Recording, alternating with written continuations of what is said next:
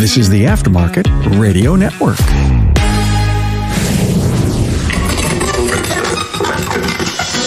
Hey, welcome back to another episode on Remarkable Results Radio. I'm your host, Carm Capriato, and the pioneer of automotive aftermarket podcasts. Hey, thanks for being an active participant in my mission to advance the aftermarket. You know, I love having conversations with my guests and industry leaders.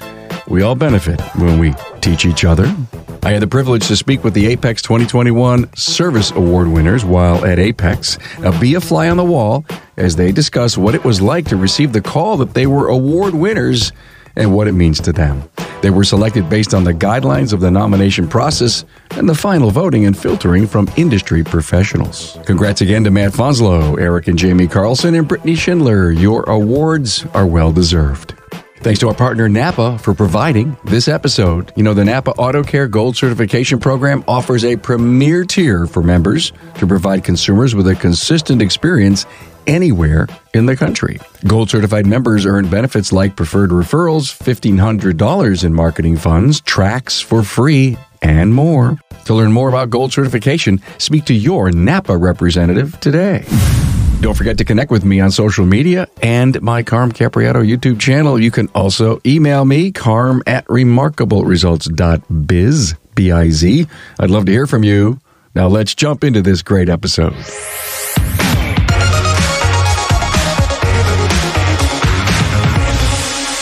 As you know, we're here to pay homage and honor the winners of the second annual AAPEX Service Awards. We happen to have here the Technician of the Year, the Service Manager of the Year, and to top it all off, the Shop of the Year. With me is Jamie and Eric Carlson from Ervine's Auto Repair in Grand Rapids Hybrid. Hi, guys. Hi, Carm. How are you? Hello, bud. Hey, nice to see you. Matt Fonslow's here, the Technician of the Year. I'm sure everybody believes I'm here in your podcast. I'm not sure anybody would believe I won Technician of the Year. Yeah, you know, I still don't believe it. Yeah, when I saw that, I said, this can't be. The standards have dropped significantly Well, okay. over the years. You could continue to be humble. I don't know, somehow you may have earned that. And Brittany Schindler is not here. And in place of her is her dad, Rod. Hi, Rod. How you doing? Glad to be here. Good to have you here. 2 years ago when this whole thing was created, and we announced the first three winners in virtual AAPEX. And the person who's really been the spearhead of this is Mark Bogdansky, Vice President Auto Care Events, right, Mark? Close enough.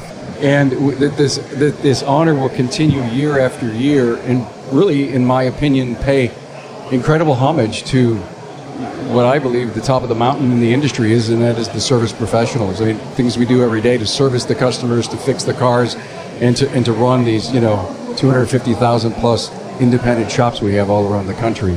So thanks for being here. When you got the phone call, Jamie, you said to yourself, it's just another one of those honors. Every couple of years, I just keep getting an honor. So can before we even get into that, my favorite day of the year is getting to call the winners for this award.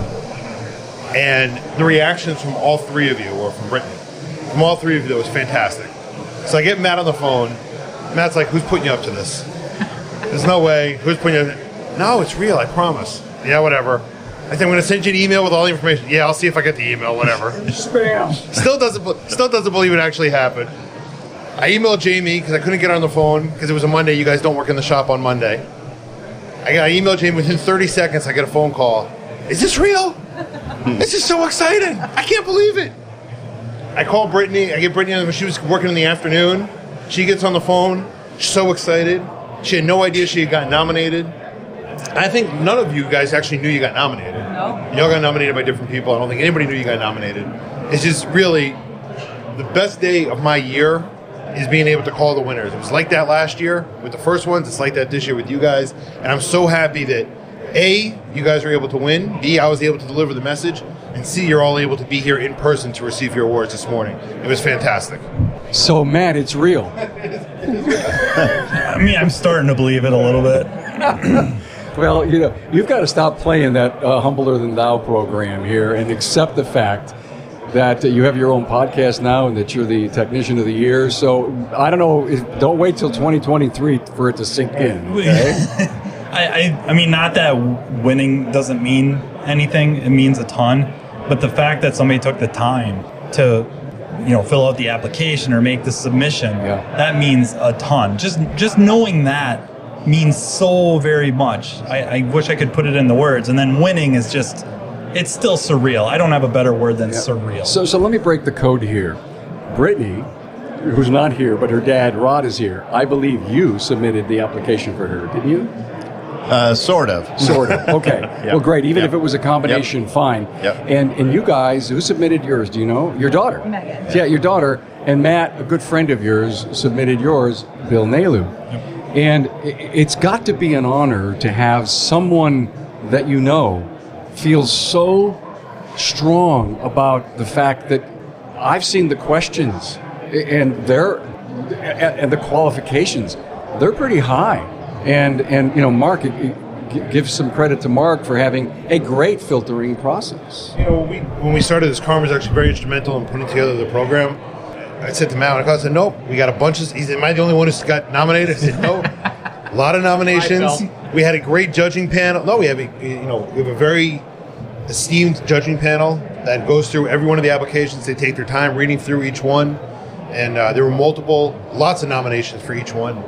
And it was fantastic that you guys were able to win. And I will say, Bill Nalu is actually 2 for 2 now because he's nominated both Technicians of the Year.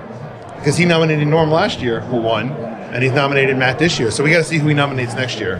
Yeah, obviously Nalu's going to try to keep his streak going. Everybody can email me the bids, and I'll hook you up. One of the fascinating things about Jamie and Eric is this.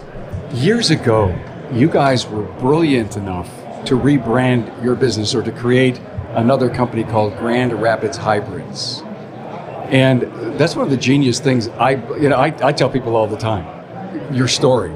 Anyone saying, are you into hybrids yet? No. Well, you need to have your town hybrids. Las Vegas hybrids, Grand Rapids hybrids. I thought it was genius.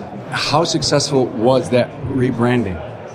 Well, initially, we were hoping to get one hybrid a week in and look at it. That didn't even happen. It was one hybrid a month. And then it got up to one a week. And now maybe half the cars in our shop are hybrids now.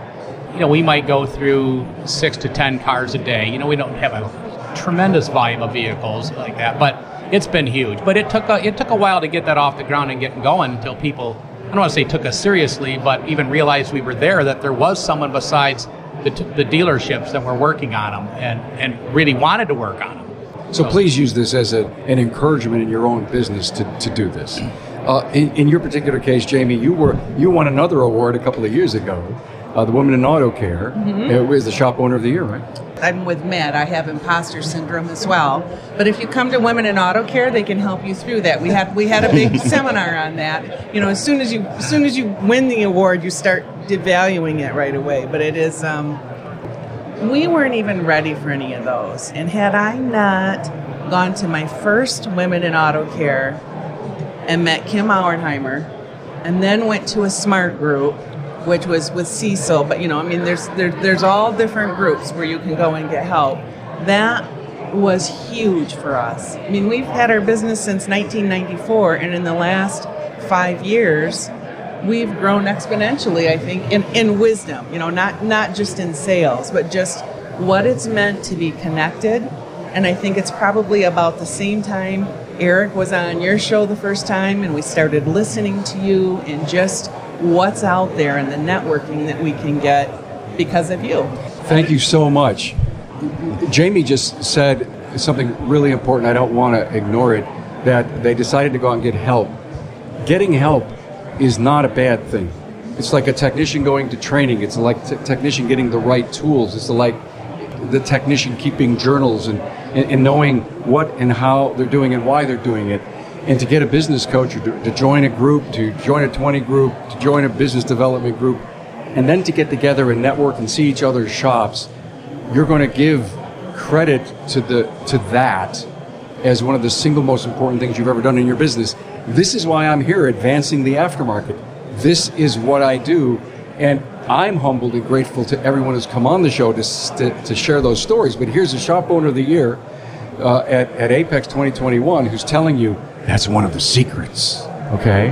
And by the way, we're sitting inside of Joe's Garage in Repair Shop HQ, is sponsored here by AAPEX.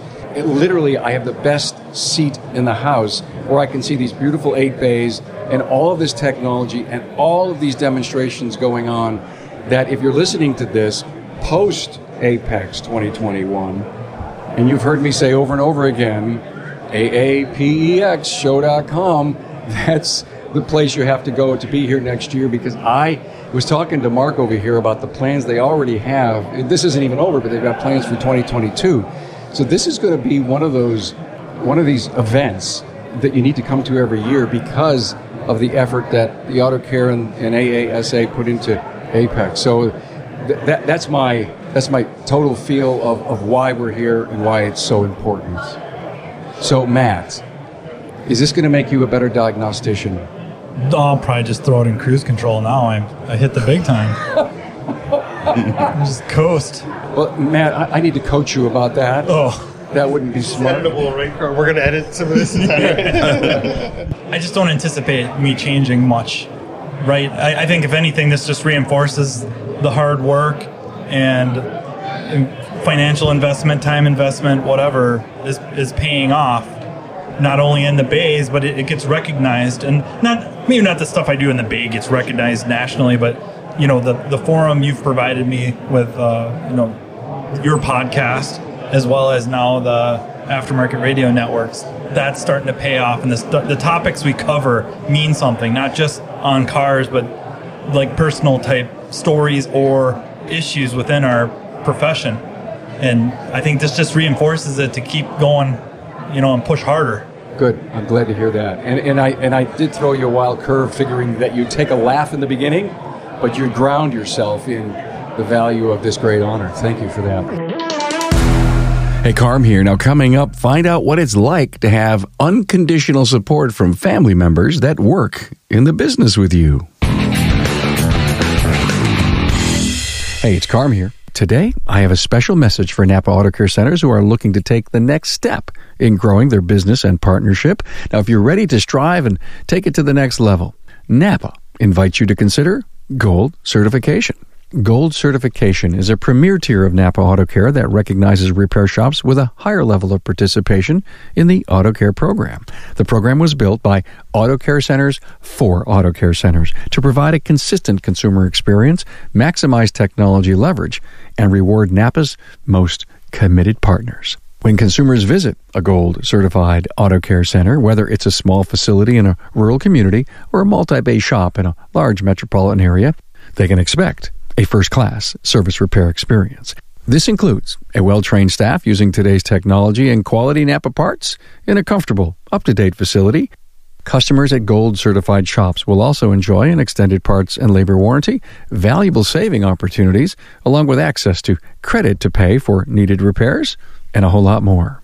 Here's what you need to qualify for the program. First, you need to be an active auto care partner for at least 12 months and have a steady business presence in your market for at least 2 years. Then, to become Gold Certified, it's necessary to meet specific requirements, chosen because they create the most consistent consumer experience and proven to generate the most significant results for auto care centers across the country.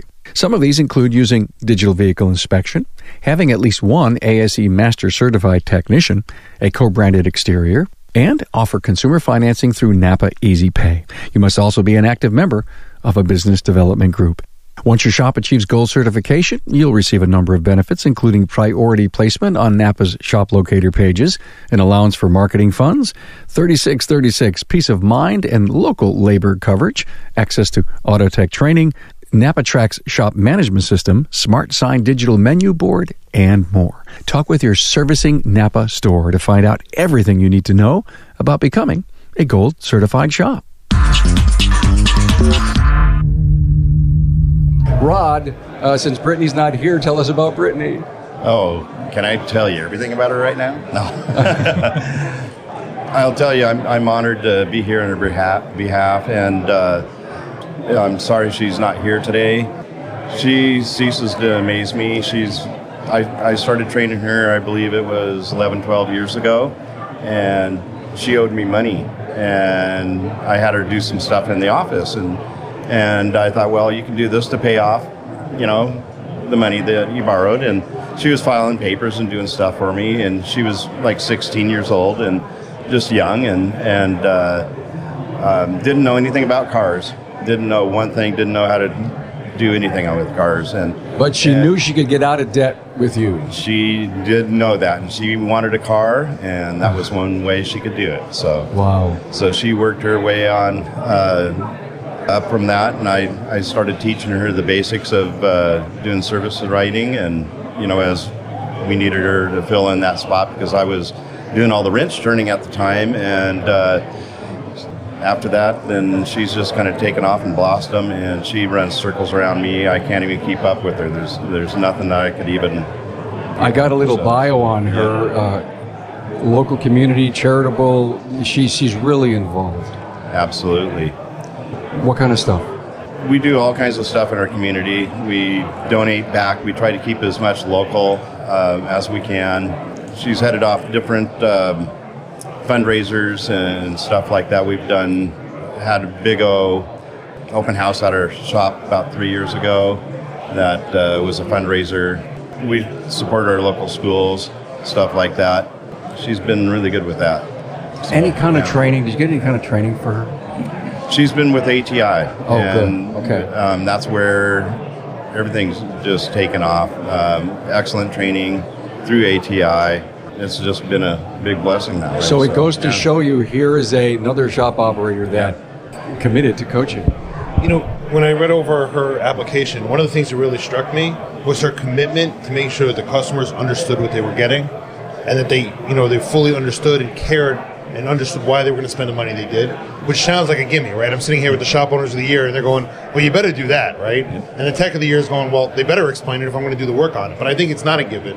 And I think it's really important that the person you have there, the service advisor, is spending that time doing the customer service and caring to make sure the customer understands what's going on. And that's one of the things that really struck me when I read the nomination. Absolutely. And, that's the big thing is because that's one thing we really strive to educate our customers, and we're huge on that. We want to know what the customer is getting and want them to understand, and we make sure that they understand. On top of all of that, she's been writing SOPs for the business, and she'll do that in her, not that she has spare times, but when there's a need for that, and she'll just start typing it out and writing SOPs. We have hundreds of them now. That way we can keep everything uniform and everybody on track. It's one of the secrets to running a great place. I saw in a little bit about her application that you've had huge growth in the last 5 years. Absolutely. We've expanded, and we're busting at the seams. We actually bought another shop in February, and we've expanded into the European side. We were mostly on the Japanese side. Now we're doing Europeans and diesels and hybrids and electric vehicles. Even. Evolving and growing. We're so proud of you. That's wonderful. Matt, in your case, are you doing any training per year? How many hours you invest? That I attend training? Yeah. Usually minimum 80 hours at the absolute minimum. And that's not taking into account some online content or right or wrong. I'm not selling anything because it's a double-edged sword. I read an awful lot of SAE documents and patents, and sometimes they can give you some really nice insight into what's really going on, and sometimes it opens up a can of worms. Well, I'm just thrilled that you found out that he did coaching. I thought just it was the three of us, and Matt had ignored coaching for years, but it turns out not. I got an opinion, and sometimes people take that as advice. And hey, Jamie, Eric, having your daughter in the business, kind of like Rod, how has that changed you guys? There's a little bit of, while our other employees are cream of the crop, we couldn't ask for anything better, there is something about family. And I think that goes both ways, and that also, Megan and I will trade off who's there, and you kind of can do things on the fly. But she doesn't work there because she can't get a job someplace else. She has the same values we do, which somebody else could too, but we like her. We like all of our kids. What's that like? So it's nice to have her there. Yeah, it truly has worked out very, very well. You know, she's very responsible when we're not there. She knows what we want, how the business is supposed to be run in our eyes, whether that might be right or wrong. But she follows through on. She knows just what our temperaments are and our ethics and whatnot. And she has, of course, her own, but they mirror ours in many, many respects. So it's very nice and comforting to have her there when we're not there. Good. I get that family piece because there's Tracy, right? Right here. Trust me, I get that. I get that daughter feeling, that family feeling for Tracy jumping in with both feet, editing for years, and now who's directing all my content and producing on top of still editing. And it's so great to have family, and especially if family contributes, and you allow them to do that. So thank you, my dear. What about AAPEX? What are you doing here? Did you sign up for classes, or are you just here to get your award and show it off? We actually did, but could not get in, and all they were sold out. There was a little snafu. If only you knew someone that could have helped you with that. Well, there is another one we would like to get into. So well, let's see, Mark. Mark, here's $20. See what you can do for the Carlsons. But yes, we are starving for classes. I mean, just over the last year and a half, it's not only seeing our friends and networking. It's the information and kind of geeking out on automotive stuff. Let me share a thought or an idea. If you're, and again, I know it's too late, but never go to a conference knowing you can't get in, knowing people won't show up, and that at the door there may be 10 seats left because people didn't get on a plane, they didn't come, something, life happens, right? Right. And for you to go out and maybe hover over that door and say, is there any room? We would love to come in. Oh, we have plans. Okay, great, good, glad to hear that. Matt, are you going to do any training while you're here? Attend? I don't know if I have time. I'd love to. Yeah, you're on camera. You're on so many interviews. I know. Yeah. There's this trainer I've heard of. Thornton. I kind of wanted to go see, but John's here. John? Yeah, I think. How did you get John Thornton, Mark? We made the decision to invest and get the best trainers, the best coaches, and the best people here, and that's what we've done. Oh, yeah, cool. I'd love to, but honestly, we've talked about this before. You can learn a lot just attending the trade show, going to the booths of the equipment you own or are interested in. You can learn stuff about a piece of equipment you've had for years. You didn't know it did something until you stopped by the booth and said hi and stole some candy. And then they just, maybe you overheard somebody asking a question. And then you kind of lean over and, I didn't know mine does that? What? The overheard thing is really probably one of the most important words here, because biggest takeaway is networking, meeting new friends, not being bashful, and hanging out with a group and a crowd and introducing yourself. There isn't a conference that doesn't bring that huge value, but you have to be you can't be a wallflower at a conference like this. And to your point, Matt, don't be bashful to go into a booth and say, I own this, I haven't used it in years, can you show me a few tips or tricks, right? Yeah, and it's not always some big sales pitch. Sometimes they have, for lack of a better term, a legit tech there, a technician, somebody that uses the stuff day in and day out, that can answer your questions like a technician and not a sales, from a sales point of view, or what I heard in the meeting, 3 weeks ago. This is somebody that uses the product. They know exactly what you're talking about, and they can walk you through what you need to do using the piece of equipment you own. So you bought my product, and you don't know how to use it. And if someone doesn't spend time to bring value to what it is that they sold you, so that I bought this, it's supposed to be the greatest, but I can't use it, I don't know how. So I'll buy the competitive one because someone said that that's just as good. But there's no just add water and instantly you have a tree. No. Right? And we found out just by going to some of these booths, you get the card, or a phone number to somebody that helped design the doggone thing, or knows this thing inside and out, and has told you, call me anytime you got a problem. Wow. And you've got an unbelievable database there of people you can call that have got every answer you could possibly want. I'm pretty sure that's the clip for the next AAPEX ad that we run with you guys. It's right there. So. Yeah, I mean, if you think about it. Tracy, remember that when we're cutting clips later. So think about this. What Eric said In fact, Mark, you get so much credit for putting together something that really looks like a production facility here. You know, there's cars and bays, and a lot of things are being done. It's almost like this this machine that's working. And to be able to go up and say, you know, I'm struggling with that. I don't know how this works. Where does that plug into? And on and on and on. And you walk away with 10 times the investment you made in AAPEX, or any event for that matter, that you're going to use over and over again. And in fact, you're going to go back and you're going to teach it. And when you teach to your people, you learn.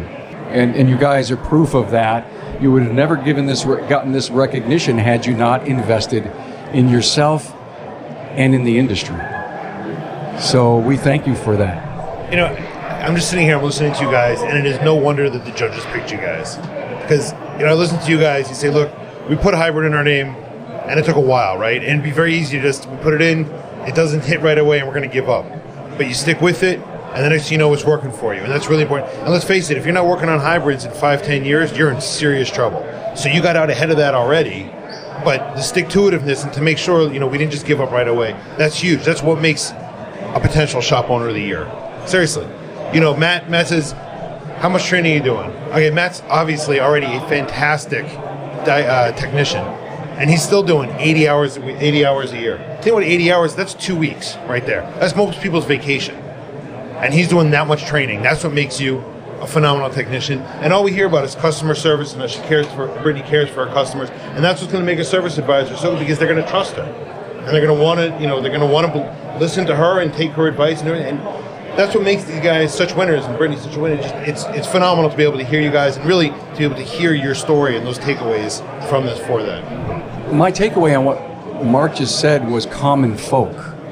You're just common folk that care.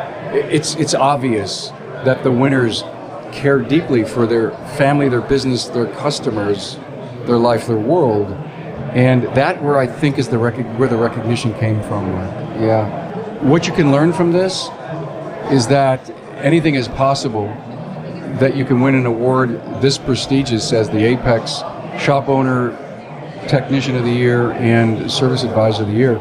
Thanks for coming in and doing this fun episode, I think it was, and for us to pay honor and homage to you guys, and for Mark to have these awards, number one, and to put together this incredible spot. I mean, upstairs of us is the big show where you get lost and you're like a peanut, but down here you're somebody. We're with our people. We're with our people. And that's what we want. And that's what we want. Jamie and Eric Carlson from Ervine's Auto Repair and Grand Rapids Hybrids. Oh, by the way, hybrids have been around for 20 years, guys. And, you know, well, I'll wait till there's more. Stop it. Okay? Matt Fonslow, shop manager, lead diagnostician at Riverside Automotive, and from the Matt Fonslow Diagnosing the Aftermarket A to Z podcast. And, of course, Rod, representing Brittany Schindler, service manager of Rod's Japanese Auto Care in Bellingham, Washington. Thank you all for being here. Thanks for being on board to listen and learn from the premier automotive aftermarket podcast. Until next time.